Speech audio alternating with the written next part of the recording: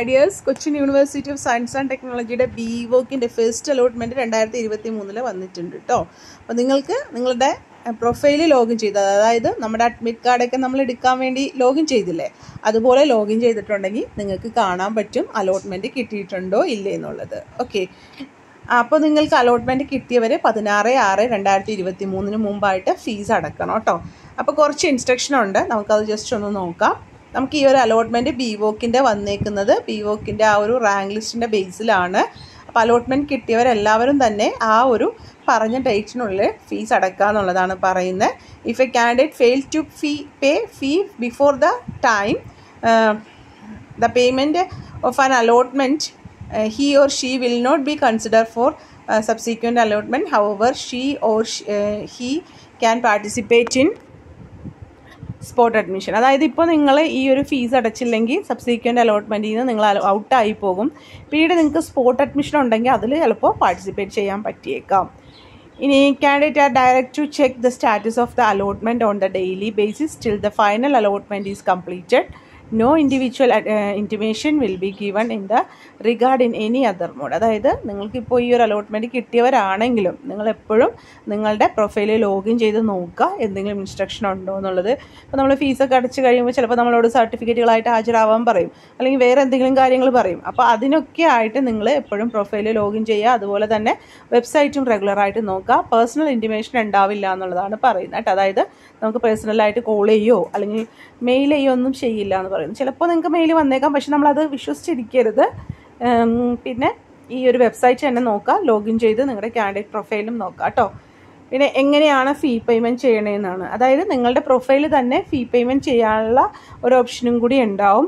അപ്പോൾ അത് ചെയ്യേണ്ടത് എങ്ങനെയാണെന്ന് വെച്ചിട്ടുണ്ടെങ്കിൽ നിങ്ങൾ കാൻഡിഡേറ്റ് ലോഗിൻ ചെയ്യുക. അതിനുശേഷം details of allotment received will be displayed with the button of confirm allotment. അതായത് നിങ്ങൾക്ക് കിട്ടിയേക്കണ അലോട്ട്മെൻറ്റിൻ്റെ കൂടെ തന്നെ അവിടെ ഒരു കൺഫേം അലോട്ട്മെൻറ്റ് എന്ന് പറഞ്ഞിട്ടൊരു ബട്ടൺ ഉണ്ടാവും. അപ്പോൾ നിങ്ങൾ അതിൽ ക്ലിക്ക് ചെയ്യുമ്പോൾ തന്നെ നിങ്ങൾക്ക് ഫീസ് അടക്കാനുള്ള ആ ഒരു ഇത് നിങ്ങൾക്ക് അവിടെ പ്രൊഫൈലിൽ വരും. അത് നിങ്ങൾക്ക് ഓൺലൈനായിട്ട് നിങ്ങളുടെ ക്രെഡിറ്റ് കാർഡോ ഡെബിറ്റ് കാർഡോ അല്ലെങ്കിൽ നെറ്റ് ബാങ്കിങ് വഴിയോ നിങ്ങൾക്ക് ചെയ്യാവുന്നതാണ് കേട്ടോ.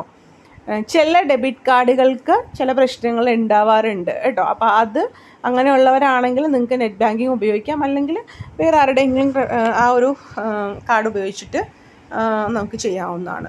ഓക്കെ, പിന്നെ എത്രയാണ് ഫീസ് എന്നൊക്കെ നിങ്ങൾക്ക് അറിയണം എന്നുണ്ടെങ്കിൽ പ്രോസ്പെക്ടസിൽ ഫീസ് കൊടുത്തിട്ടുണ്ട്. പിന്നെ റിസോഴ്സസിലും ഉണ്ടാവും ഫീസ്. പിന്നെ നമ്മളത് ഡീറ്റെയിൽ ഒരു വീഡിയോ ഫീസിൻ്റെ ഒക്കെ അഡ്മിഷൻ്റെ സമയത്ത് ചെയ്തിട്ടുണ്ട്. വേണ്ട, നിങ്ങൾ വെബ്സൈറ്റിൽ നിന്ന് പ്രോസ്പെക്ടസ് ഡൗൺലോഡ് ചെയ്തെടുത്താൽ നിങ്ങൾക്ക് ഫീസ് അറിയാൻ പറ്റും. അപ്പോൾ ആ ഒരു എമൗണ്ടാണ് നിങ്ങളവിടെ അടക്കേണ്ടത് കേട്ടോ. സമയമുണ്ട്, 12-ാം തീയതി വരെ നിങ്ങൾക്ക് അടക്കാം. അതിനുള്ളിൽ അടച്ചാൽ മതി കേട്ടോ. പിന്നെ നിങ്ങൾക്ക് കുറച്ച് എക്സ്ട്രാ ഫീസും കൂടി വരും. Candidate need to pay the additional fee, PTA, DDF, പിന്നെ അലൂമിനി ഫീ എന്നൊക്കെ പറഞ്ഞിട്ട് കുറച്ച് ഫീസും കൂടി വരും. അത് ഡിപ്പാർട്ട്മെൻറ്റിലാണ് നമ്മൾ അടക്കേണ്ടത്. അപ്പോൾ അതുകൊണ്ട് അത് ചിലപ്പോൾ ഇപ്പോൾ നിങ്ങൾക്ക് അടയ്ക്കേണ്ടതായിട്ട് കാണിക്കില്ല. നമ്മൾ സർട്ടിഫിക്കറ്റ് വെരിഫിക്കേഷന് വേണ്ടി പോകൂലേ, അപ്പോൾ നിങ്ങൾക്ക് അവിടെ ആയിരിക്കും നമ്മുടെ അഡ്മിഷൻ ഷുവറായി കഴിയുമ്പോൾ ആ ഒരു ഡിപ്പാർട്ട്മെൻറ്റിലായിരിക്കും അടക്കുക. കാരണം നമ്മുടെ ഇപ്പോൾ അഡ്മിഷൻ്റെ ഫസ്റ്റ് സ്റ്റെപ്പ് എന്ന് പറയുന്നത് നമുക്ക് അലോട്ട്മെൻറ്റ് കിട്ടിയിട്ട് ഫീസ് അടക്കുക എന്നുള്ളതാണ്.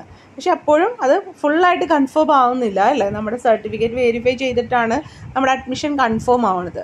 അപ്പോഴാണ് നമ്മളുടെ അടുത്ത് ഈ ഫീസൊക്കെ അടക്കാൻ പറയുന്നത്. അപ്പോൾ അതുകൊണ്ടാണ് നിങ്ങളുടെ അടുത്ത് ഇങ്ങനെയുള്ള ഇൻസ്ട്രക്ഷൻസൊക്കെ പ്രൊഫൈലിലുണ്ടോ അല്ലെങ്കിൽ വെബ്സൈറ്റിൽ വരുന്നുണ്ടോ എന്ന് റെഗുലറായിട്ട് നോക്കണമെന്ന് പറയുന്നത് കേട്ടോ.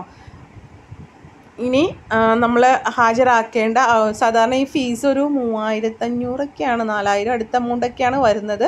ഈ വർഷം അതിൽ ചേഞ്ച് ഉണ്ടോ എന്നുള്ളത് അറിയത്തില്ല. നിങ്ങളതപ്പോൾ CUSAT ആയിട്ട് ആ ഒരു ഡിപ്പാർട്ട്മെൻറ്റായിട്ട് കോൺടാക്ട് ചെയ്താൽ നിങ്ങൾക്ക് അറിയാൻ പറ്റും കേട്ടോ. അതിനനുസരിച്ചിട്ടുള്ള ഇൻസ്ട്രക്ഷൻ നിങ്ങളുടെ പ്രൊഫൈലോ അല്ലെങ്കിൽ വെബ്സൈറ്റിലോ വരും. ആ ഒരു ടൈമിൽ നിങ്ങൾ കൊടുത്താൽ മതിയാവും. ഇപ്പോൾ കൊടുക്കാനായിട്ട് സാധാരണ പറയാറില്ല കേട്ടോ. ഇനി ഈ വർഷം നിങ്ങൾ നോക്കുക നിങ്ങളുടെ പ്രൊഫൈൽ അങ്ങനെ പറയുന്നുണ്ടോ എന്നുള്ളത്. ഇനി സർട്ടിഫിക്കറ്റ് നമ്മൾ അഡ്മിഷൻ നമ്മുടെ ഷുവർ ആവുന്നത് സർട്ടിഫിക്കറ്റ് വെരിഫിക്കേഷൻ കഴിയുമ്പോഴാണ്. അപ്പോൾ ആ ഒരു വെരിഫിക്കേഷനായിട്ട് നിങ്ങൾ ചെല്ലുമ്പോൾ അതിൻ്റെ ഡേറ്റും ടൈമൊക്കെ പിന്നീട് നിങ്ങളുടെ പ്രൊഫൈലോ അല്ലെങ്കിൽ വെബ്സൈറ്റ് വഴിയൊക്കെ CUSAT അറിയിക്കും. അപ്പോൾ ആ ഒരു ടൈമിൽ നമ്മൾ SSLC 12th certificate, TC, CC, പിന്നെ നമ്മൾ എന്തെങ്കിലും കമ്മ്യൂണൽ റിസർവേഷൻ, അതായത് ഇപ്പോൾ SC ST എന്നോ അല്ലെങ്കിൽ OBC എന്നോ EWS എന്നൊക്കെ നമ്മൾ റിസർവേഷൻസ് പറഞ്ഞിട്ടുണ്ടെങ്കിൽ അതിൻ്റെ ബേസിലാണ് നമുക്കിപ്പോൾ അഡ്മിഷൻ കിട്ടിയേക്കുന്നത് അല്ലേ. അപ്പോൾ അത് പ്രൂഫ് ചെയ്യുന്ന സർട്ടിഫിക്കറ്റ് നിങ്ങളവിടെ ഹാജരാക്കണം. പിന്നെ സ്പെഷ്യൽ റിസർവേഷൻ ഉണ്ടെങ്കിൽ അതുപോലെ അത് NRIയോ CGWയോ CHDയോ EWSോ അങ്ങനെ എന്തെങ്കിലും സ്പെഷ്യൽ റിസർവേഷൻ ഉണ്ടെങ്കിൽ അത് റിലേറ്റഡ് ആയിട്ടുള്ള സർട്ടിഫിക്കറ്റ്.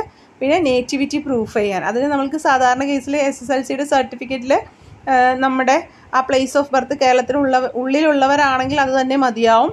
അല്ലെങ്കിൽ നിങ്ങൾക്ക് ബർത്ത് സർട്ടിഫിക്കറ്റ് ഉപയോഗിക്കാം, അല്ലെങ്കിൽ നിങ്ങൾക്ക് നേറ്റിവിറ്റി സർട്ടിഫിക്കറ്റ് വില്ലേജ് ഓഫീസിൽ നിന്ന് കിട്ടുന്നത് ഉപയോഗിക്കാം. ഓക്കെ, ഇനി സെൽഫ് ഡിക്ലറേഷൻ സ്റ്റേറ്റിംഗ് നേറ്റിവിറ്റി. അതിന് ഞാനത് കാണിച്ചു തരാം കേട്ടോ, എവിടെയാണ് കിടക്കുന്നതെന്നുള്ളത്. നമ്മളുടെ ഇവിടെ ഈ റിസോഴ്സസ് ഉണ്ട്. ഓക്കെ, ഇത് ഈ 3 ബാറിൽ നിങ്ങൾ ക്ലിക്ക് ചെയ്ത് കഴിയുമ്പോൾ ഇവിടെ റിസോഴ്സസ് കാണാൻ പറ്റും. ഈ റിസോഴ്സസിൽ ഓക്കെ, അതിൽ ക്യാറ്റ് പ്രോസ്പെക്ടസ് പിന്നെ താഴെയായിരിക്കും രജിസ്ട്രേഷൻ. ഇത് സാധാരണ വരണമാണല്ലോ, വന്നിട്ടില്ല. ഓക്കെ, എന്തായാലും അത് വരും കേട്ടോ. അവിടെ ഒരു ഡിക്ലറേഷൻ ഫോർ എന്ന് പറഞ്ഞിട്ട് വരാറുണ്ട് കേട്ടോ. നമ്മളിപ്പോൾ പറഞ്ഞ ആ ഒരു ഡിക്ലറേഷൻ ഇതിൽ വന്നിട്ടില്ല, വരുമായിരിക്കും, ഉടനെ തന്നെ വരുമായിരിക്കും കേട്ടോ. അപ്പോൾ നിങ്ങൾ നോക്കിയാൽ മതി. അത് വേറെ ഒന്നുമില്ല, അത് പ്രിൻ്റ് ഔട്ട് എടുത്തിട്ട് സെൽഫ് ഡിക്ലറേഷൻ സ്റ്റേറ്റിംഗ് നാഷണാലിറ്റി എന്ന് പറയുന്ന ഒരു ഡിക്ലറേഷൻ ഫോമാറ്റാണ് ഇത്. ഞാൻ നേരത്തെ പറഞ്ഞ പോലെ റിസോഴ്സസിലോ അല്ലെങ്കിൽ ചിലപ്പോൾ പ്രോസ്പെക്ടസിലുണ്ടാവും. റിസോഴ്സസിൽ അത് വരാറുണ്ട്, അഡ്മിഷൻ്റെ സമയമാകുമ്പോൾ ഈ ഒരു ഇതിൽ അവർ വരാറുണ്ട്, പക്ഷെ ഇപ്പോൾ ഇല്ല. അപ്പോൾ അത് നിങ്ങൾ ഡൗൺലോഡ് ചെയ്തെടുത്ത് പ്രിൻ്റ് ഔട്ട് എടുത്ത് അത് ഫില്ല് ചെയ്ത് നമ്മൾ ഈ വെരിഫിക്കേഷന് ചെല്ലണം. ആ ഒരു സമയമാകുമ്പോഴത്തേക്കും വരും കേട്ടോ. ആ ഡേറ്റൊക്കെ വരുമ്പോൾ വെബ്സൈറ്റിൽ വരും. ഓക്കെ, ഇനി all candidates receiving allotment to academic program of CUSAT in seat other than choose specified market. അതായത് എല്ലാവരും തന്നെ, നമ്മളിപ്പോൾ കേരളത്തിലുള്ള എല്ലാവരും തന്നെ ഈ ഒരു സെൽഫ് ഡിക്ലറേഷൻ നേറ്റിവിറ്റി എന്ന് പറയുന്ന കാര്യം നമ്മൾ കൊണ്ടുവരണം കേട്ടോ. അതെല്ലാവർക്കും ആവശ്യമുണ്ട്. പ്രോസ്പെക്ടസിൽ അനക്സ് 1 ഉണ്ട്, അല്ലെങ്കിൽ നിങ്ങൾക്ക് ആ ഒരു ഡേറ്റ് നമ്മൾ ഈ സർട്ടിഫിക്കറ്റ് വെരിഫിക്കേഷനൊക്കെ ചെല്ലേണ്ട ആ ഒരു ഡേറ്റൊക്കെ ആകുമ്പോഴത്തേക്കും CUSAT റിസോഴ്സസിൽ അത് പബ്ലിഷ് ചെയ്യാറുണ്ട് കേട്ടോ. അപ്പോൾ അത് പ്രിൻ്റ് ഔട്ട് എടുത്താൽ മതി. പിന്നെ TC, അതായത് ഇപ്പോൾ നിങ്ങൾക്ക് TC കിട്ടിയിട്ടില്ല എങ്കിൽ, TC നിങ്ങളുടെ സ്കൂളിൽ നിന്ന് കിട്ടിയിട്ടില്ലെങ്കിൽ നിങ്ങൾക്ക് അവിടെ ഒരു സെൽഫ് ഡിക്ലറേഷൻ എഴുതി കൊടുത്താൽ മതി. അതായത് ഒരു വെള്ള പേപ്പറിൽ എഴുതി ഇങ്ങനെ എഴുതിയാൽ മതി. അതിൽ കൊടുത്തിട്ടുണ്ട് എന്താ എഴുതേണ്ടതെന്നുള്ളത്, എന്ത് I am aware of the fact that എന്നുള്ള ആ ഒരു കാര്യം ഒരു വെള്ള പേപ്പറിൽ എഴുതി നിങ്ങൾ സൈൻ ഇട്ട് കൊടുത്താൽ മതി. അതുപോലെ കണ്ടക്ട് സർട്ടിഫിക്കറ്റ് ആണെങ്കിലും അങ്ങനെ തന്നെ കൊടുക്കാം. പക്ഷേ കമ്മ്യൂണൽ റിസർവേഷൻ സർട്ടിഫിക്കറ്റിനൊന്നും അങ്ങനെ പറ്റില്ല. TC, അതായത് നമുക്ക് TC CC ഒന്നും ചിലപ്പോൾ കോളേജിൽ നിന്ന് ഇപ്പോൾ കിട്ടിയിട്ടില്ലെങ്കിൽ, അല്ലെങ്കിൽ സ്കൂളിൽ നിന്ന് ഇപ്പോൾ നിങ്ങൾക്ക് കിട്ടിയിട്ടില്ലെങ്കിലുള്ള കാര്യമാണ് പറയുന്നത് അത് കൊടുക്കുക എന്നുള്ളത്. പക്ഷേ കമ്മ്യൂണൽ സർട്ടിഫിക്കറ്റൊക്കെ നമ്മളുടെ കറക്റ്റ് ആ ഒരു സർട്ടിഫിക്കറ്റ് തന്നെ കൊടുക്കണം. SC ST കാൻഡിഡേറ്റ്സ് ആണെങ്കിൽ കമ്മ്യൂണിറ്റി സർട്ടിഫിക്കറ്റ് തഹസീൽദാറിൽ നിന്നുള്ളത് വേണം. SC BC ആണെങ്കിൽ അതനുസരിച്ചിട്ടുള്ള അവരുടെ ഏതാണോ ആ ഒരു കാറ്റഗറി വരുന്നത് അതനുസരിച്ചിട്ടുള്ള നോൺ ക്രിമിനൽ സർട്ടിഫിക്കറ്റോ അല്ലെങ്കിൽ കമ്മ്യൂണിറ്റി സർട്ടിഫിക്കറ്റോ വില്ലേജ് ഓഫീസിൽ നിന്നുള്ളത് വേണം കേട്ടോ. ഇനി OBC-കാർക്കൊക്കെ നോൺ ക്രിമിനൽ സർട്ടിഫിക്കറ്റ് വേണം കേട്ടോ. അവർക്ക് പിന്നെ സെപ്പറേറ്റ് കമ്മ്യൂണിറ്റി സർട്ടിഫിക്കറ്റ് വേണ്ട. അല്ലാതെ കമ്മ്യൂണിറ്റി സർട്ടിഫിക്കറ്റ് ആവശ്യമുള്ളത് കമ്മ്യൂണിറ്റി സർട്ടിഫിക്കറ്റ് കൊടുക്കുക കേട്ടോ. പിന്നെ OBH candidate eligible for fee concession ഉണ്ട് OBH കാൻഡിഡേറ്റ്സിന്.